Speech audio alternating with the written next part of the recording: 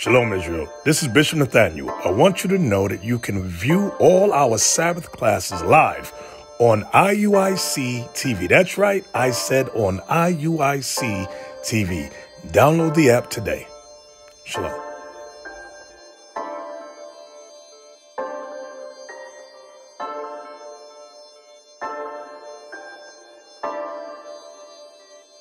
My familia is the 12.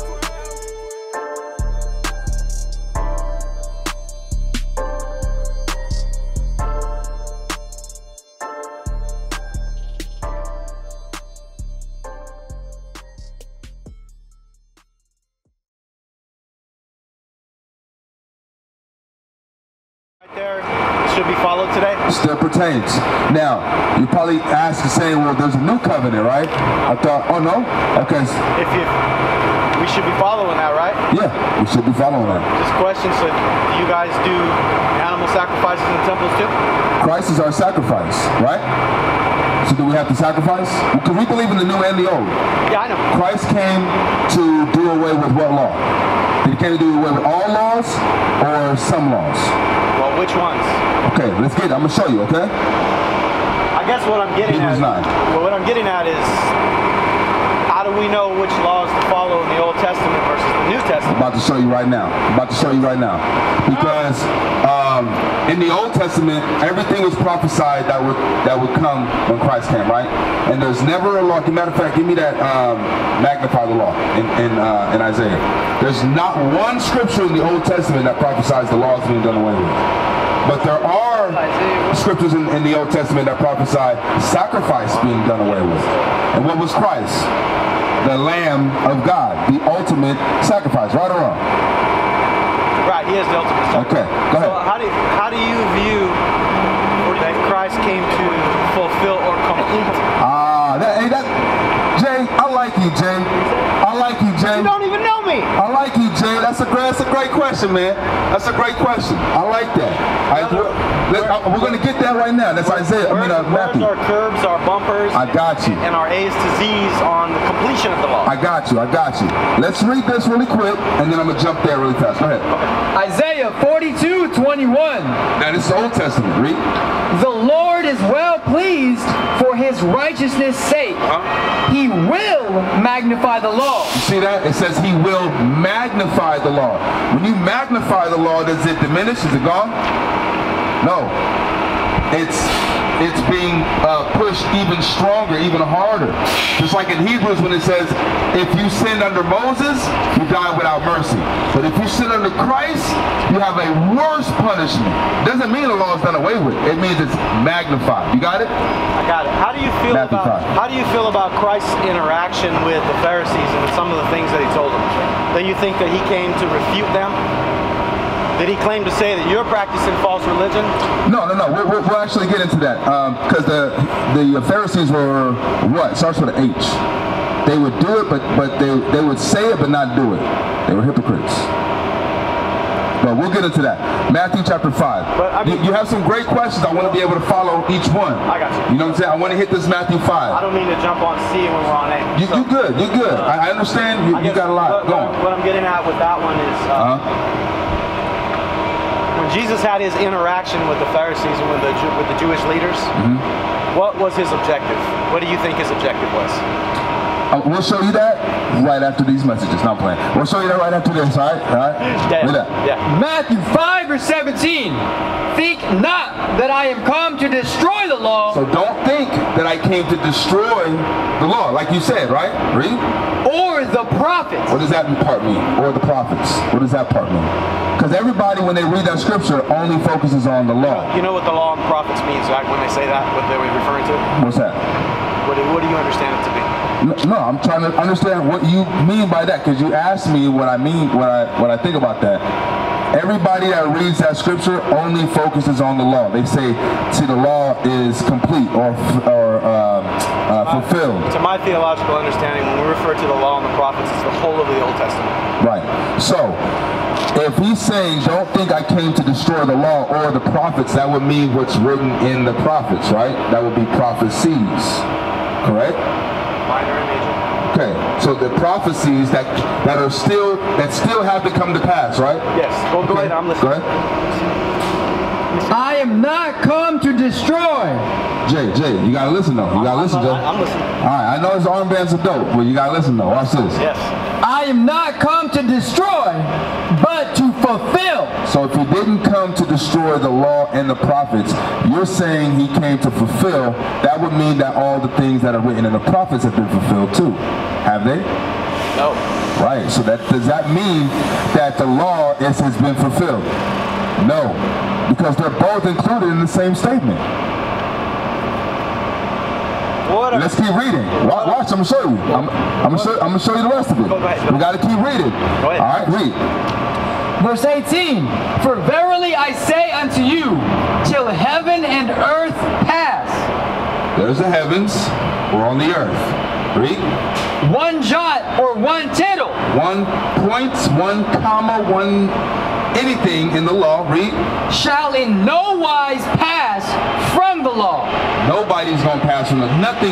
None of the law is going to be wiped away with. Read. Till all be fulfilled. All has not been fulfilled.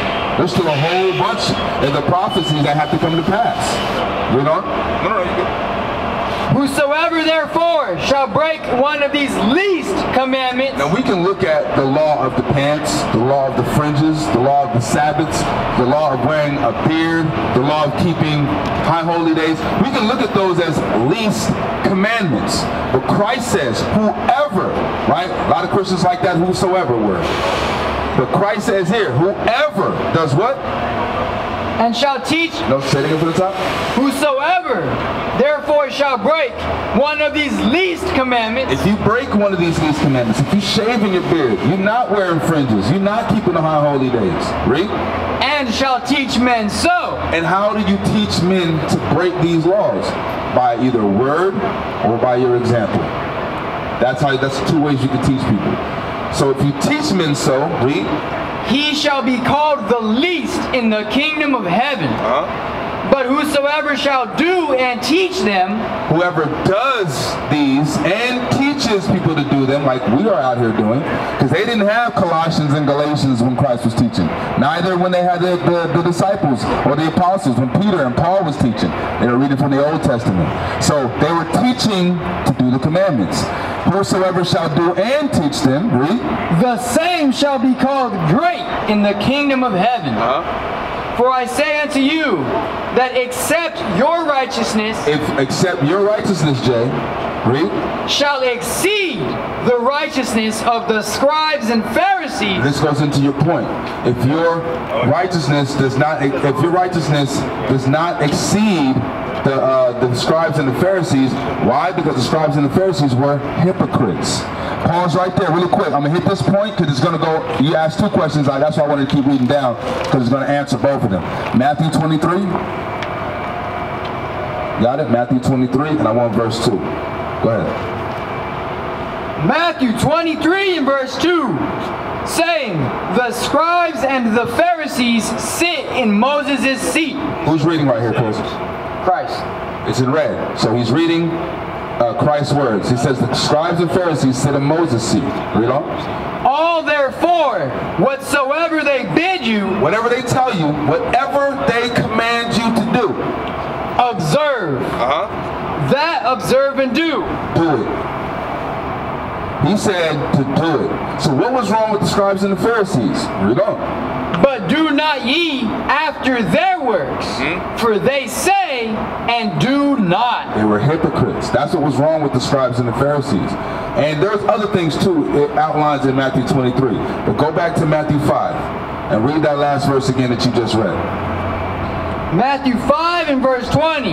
For I say unto you, that except your righteousness shall exceed the righteousness of the scribes and Pharisees. Because they were hypocrites. They weren't keeping God's laws. Right. They were telling people to, but they weren't doing it themselves. Right. You know what I'm saying? They were extorting the people, had no mercy, and so forth. They were responsible for the debased condition of the people. That's why he wept over them. We'll get into that too. But go ahead. But hey, may I? Let me finish this and I'll let you go. Yeah. Ye shall in no case enter into the kingdom of heaven. Your righteousness has to exceed theirs because they're not keeping the laws. So what is God saying?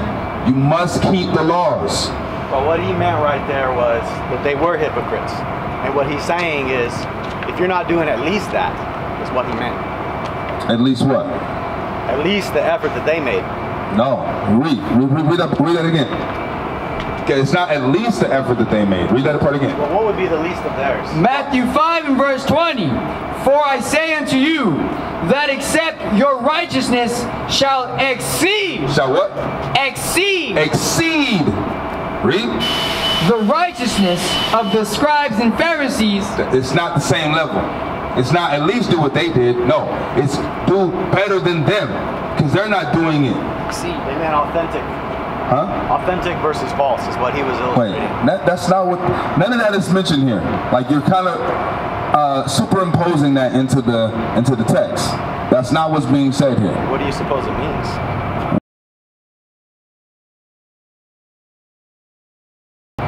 How do you be more righteous than them?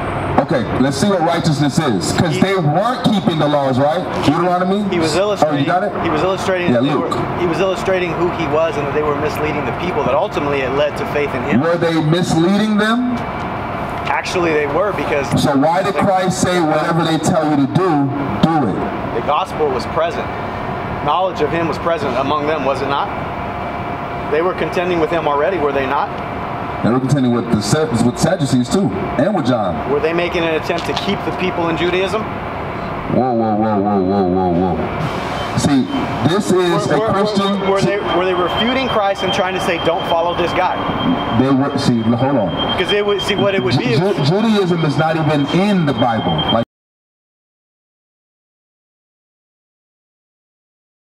the word Judaism is not even in there. Whatever faith that those folks were practicing. No. Were they trying to keep the people there? Hold on. Listen to this. They were trying to keep them to continue sacrificing because that's what got them their wealth. Just like you have these pastors today making people to continue to tithe because that's what gets them their wealth. There's no more tithing, and just like when we come out and we say tithing was fruits and vegetables and things of that nature, there's no more tithing this day, in these day and age, pastors get upset at us. The same way that the same way they're upset with Christ, because Christ was telling them, listen, I will have mercy and not sacrifice. Who got the sacrifices? The scribes, the Pharisees, the Levites. Christ became that sacrifice. So they no longer had to bring sacrifices, and guess who got pissed off at Christ? Well, what was their people that were receiving it. What was their objective? Why were they trying to keep him out? Were they trying to say, don't follow this guy and his teaching? Don't believe in Christ. He wasn't teaching anything. His teaching wasn't different. Remember, we read they were reading out of the Old Testament. That's all that was there. Now, you touched on the holy days, high holy days? Yeah. Were you guys observant of those? Yep, we just got through finishing the Feast of Tabernacles. Okay, and that's essential to pleasing God and being obedient? Yes, 2 Thessalonians 2:15. Watch, let me show you. This is Paul. A lot of people mistake Paul's writings. And I'll show you. I'll show you why. Watch what Paul wrote. We're going to get that and we're going to go to Acts. Read that. 2 Thessalonians chapter 2 and verse 15. Therefore, brethren, stand fast and hold the traditions. Do what? Hold the traditions. My brothers, stand fast and hold the tradition which ye have been taught. Where were they taught from? Back there. Tell me where. Tell me where. From the Old Testament. What qualifies as tradition? What is historic? What is historic tradition? I'll tell you right now. Read that. Hold the traditions which ye have been taught, whether by word. By what? By word or our epistle. So, what traditions were they taught to still observe? Acts 18. Wait a minute. What? Go ahead. I think it's 21:18. Go ahead, Jay. Go ahead. Tell me about the banquet tradition. Elaborate, please. What's that? You gotta elaborate. You talking about a Jewish tradition? That's something that they do in Israel today? Or something that you can point out in the Bible? The banquet tradition. You should know this. You heard of that before? You ever heard of that before? We've read the Bible back and forth a couple different times, brother, and you gotta elaborate. That's a tradition. What? That was oral and taught. What banquet tradition? But that's what the Bible's speaking about, right? No. Why wouldn't it? Because it says either by word or epistle. The banquet tradition was by both word and tradition. What is the banquet tradition? Can I point it out somewhere in the Bible? No. Wait a minute. That portion of scripture doesn't say it has to be pointed out in the Bible. You say that. It's referring to tradition. What tradition are they referring to? Is that all scripture or is it all-encompassing tradition? Say that one more time. All scripture or all-encompassing tradition? What is the scripture referring to when it says tradition? Is it referring to strictly other scriptural tradition, or is it as it says tradition? Because they had lots of traditions. Would you consider a heritage a tradition? A heritage? Yeah, heritage. Would you consider someone's heritage their tradition?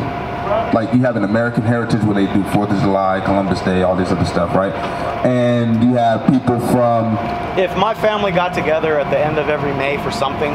No. I'm talking about let's say for like a ethnic... But they didn't do random. No, I'm not talking about random. But we're talking about in this context. Let's say a certain ethnicity in the area got together for a certain barbecue like once a year, and they did that generation after generation. We would call that a tradition. Go ahead.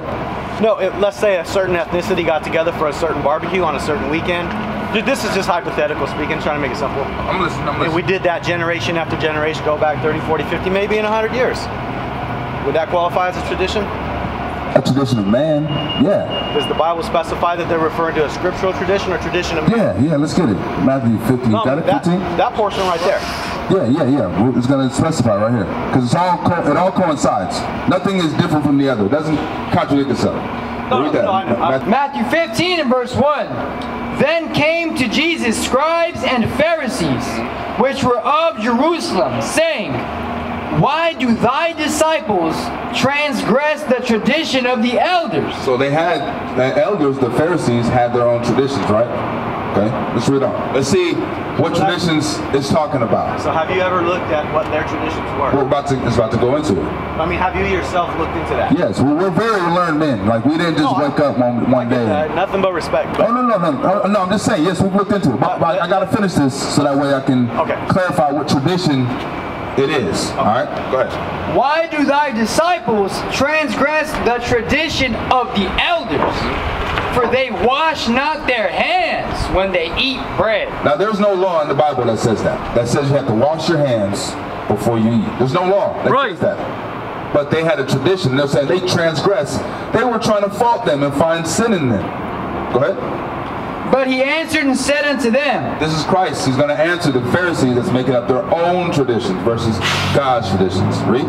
Why do ye also transgress the commandment of God by your tradition?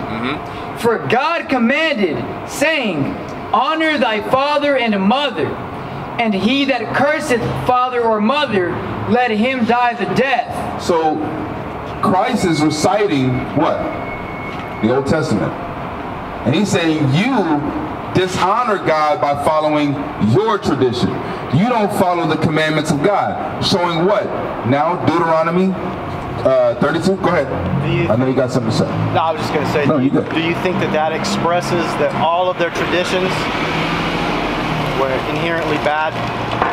No, because they had traditions from God. God gave the Israelites a heritage. Apart from that, I don't know. No. Because listen. God gave the Israelites a heritage. He gave them a tradition.